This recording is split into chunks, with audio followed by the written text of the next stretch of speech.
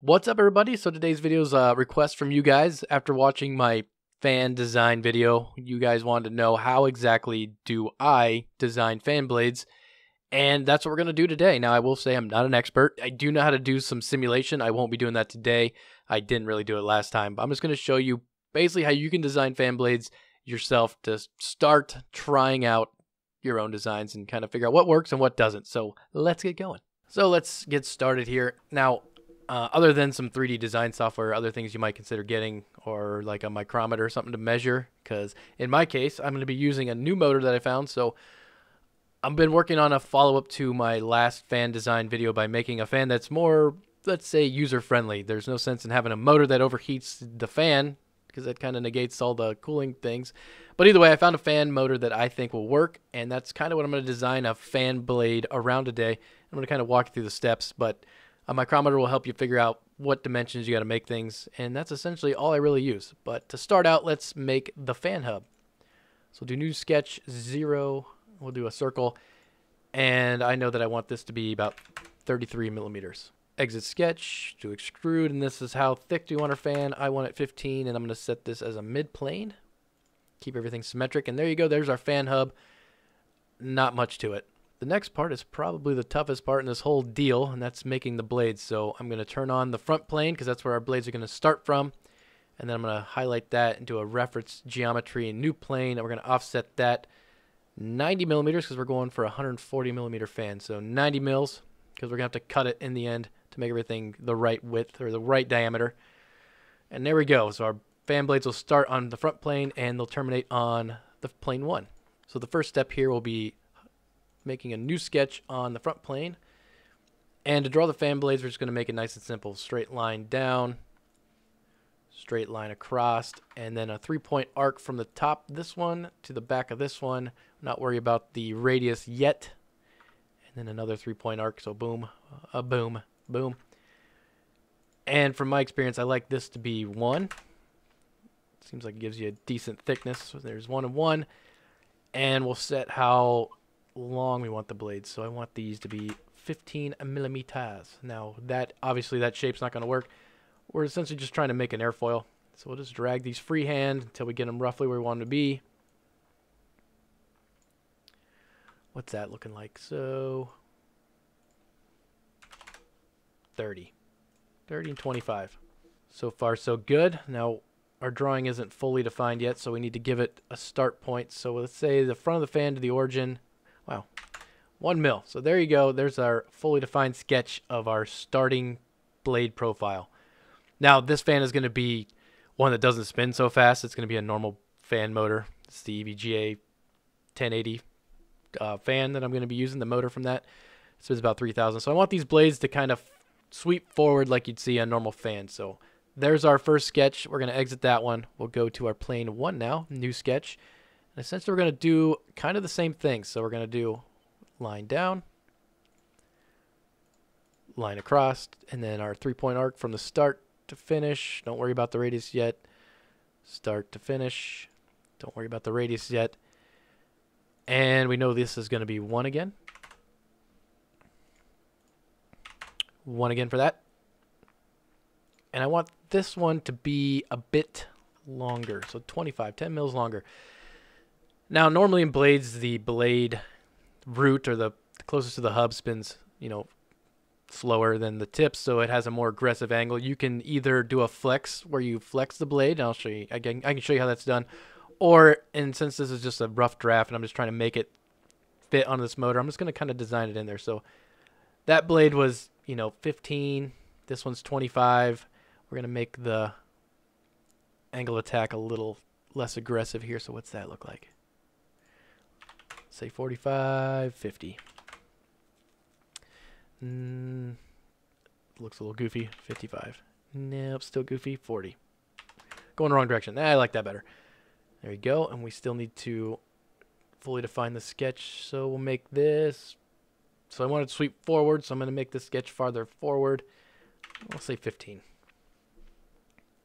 Perfect.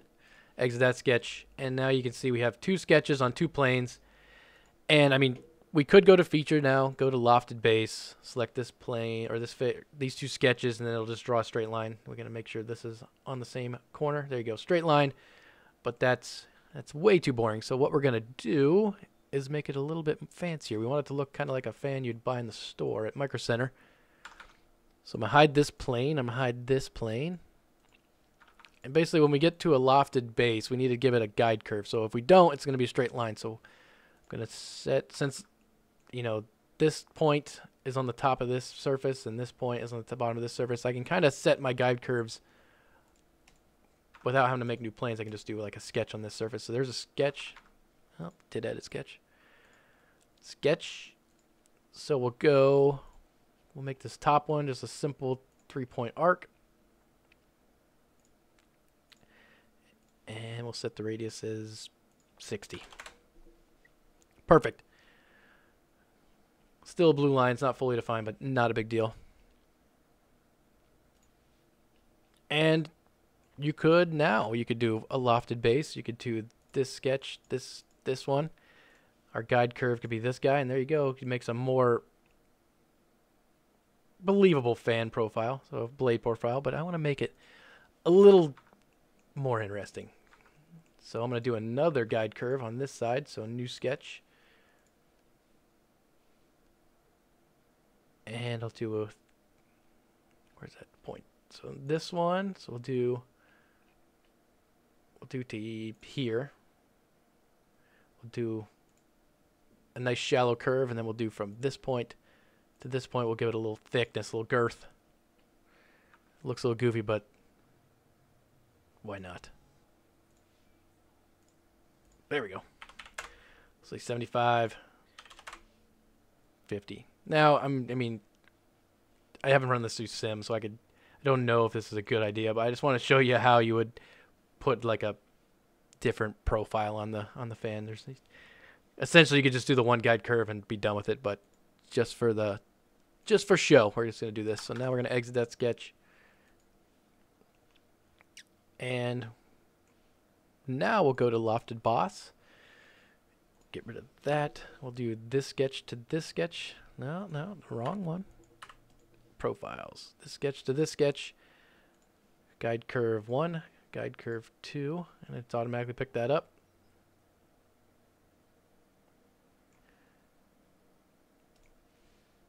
And there you go. You got a fan blade, essentially.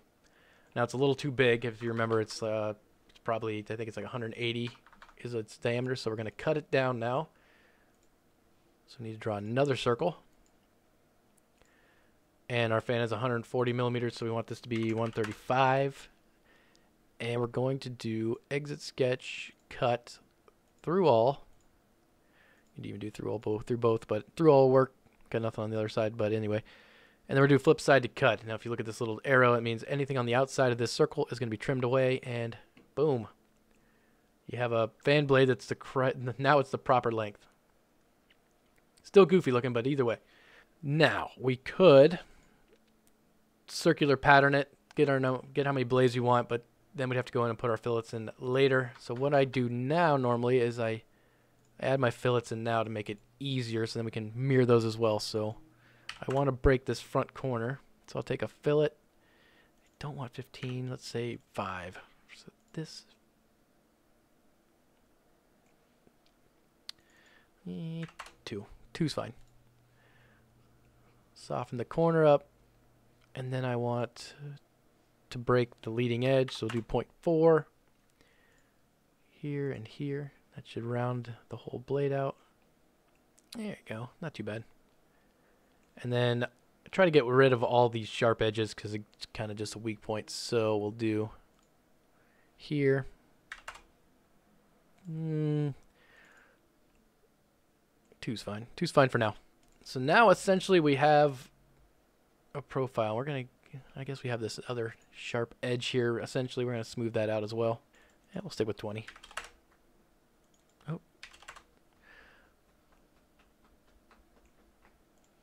There you go. We got one blade. Not too bad. But one blade doesn't really get us anywhere. So now we're going to go up to the linear pattern.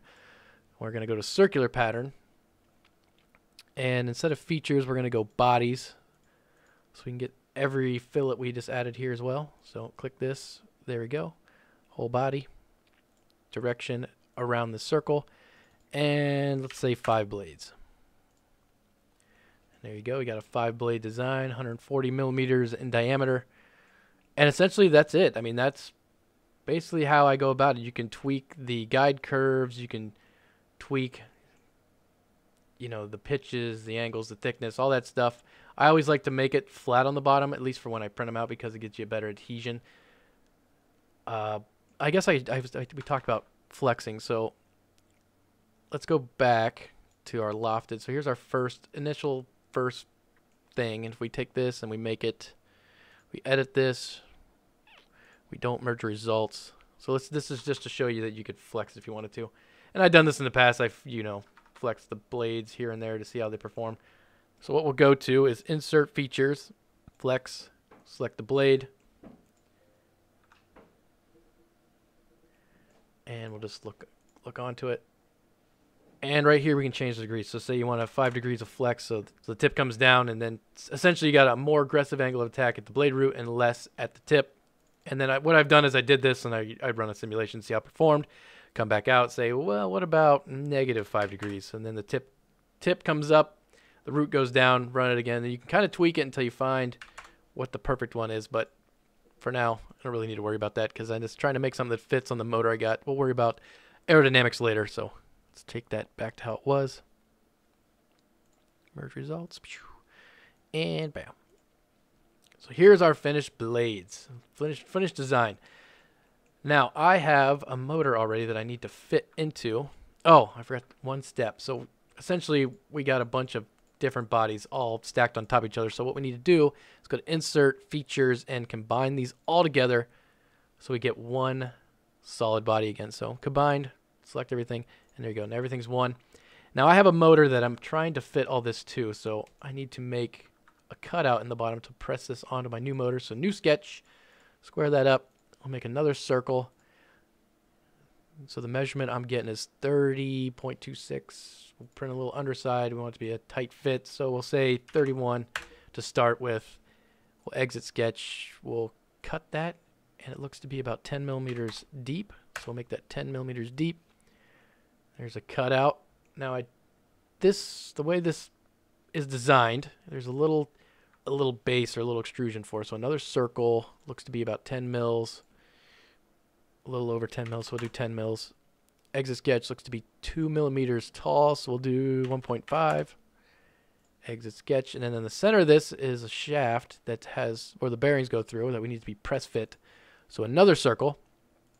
The shaft looks to be 3 millimeters. I want it to be a press fit. Since everything prints a little oversized, we'll do 3.1 to start with. See how that works. Exit sketch, cut, extrude, or just cut, extended cut. We'll go 5 mils deep. And there you go. So that should, hopefully, press fit onto that motor. I can do a little finishing work here, make it maybe a little easier. So we'll do a slight chamfer here. I didn't want 0.5. There we go. A little chamfer there. And even small, what am I going to print this? About 0.1 mil, point height, 1.1 layer height. So we'll do 0.2 chamfer on the inside just to help guide that shaft in.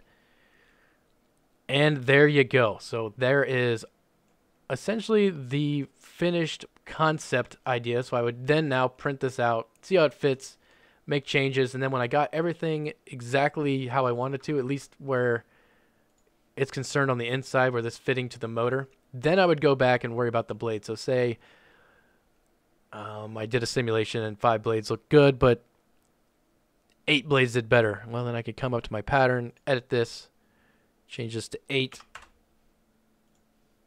run a new sim, see how it works, and say, well, it looks good, but once we want to go crazy, we want to do another 30 blade design, so we could change it to 30. And there you go. The only thing we got to watch here and see make sure they don't start overlapping. But essentially that's, I mean, a little bit, but either way, you could print anything out. But, you know, when I do this stuff, I like to do my first print is something real simple that will print real quickly. So I'm going to do edit feature. And I only want 2 blades because it'll print 2 really quick. I could probably even do 1, but 2's fine. It'll at least spin, and it'll be quick to print. So then I'm going to do file save as 2 blade. Save the part so we can edit it later, and then we'll also save a version to print. So STL, and there you go. That's all there is to it. We'll print it out. We'll make the changes necessary when we get something that fits up the way we like it. Then we'll worry about the finishing touches like blade count, smoothing all our finished lines out to make everything look nice and pretty, and test it out. So keep an eye out for this video because I'm currently working on this concept. I'm going to print this out, see how it fits, and I'll see you in a future video. So if you're not, make sure to get subscribed, and we'll see you. See you later, guys. Oh, and you have anything else you want me to help you design or any ideas for future content? As always, leave a comment down below. See ya.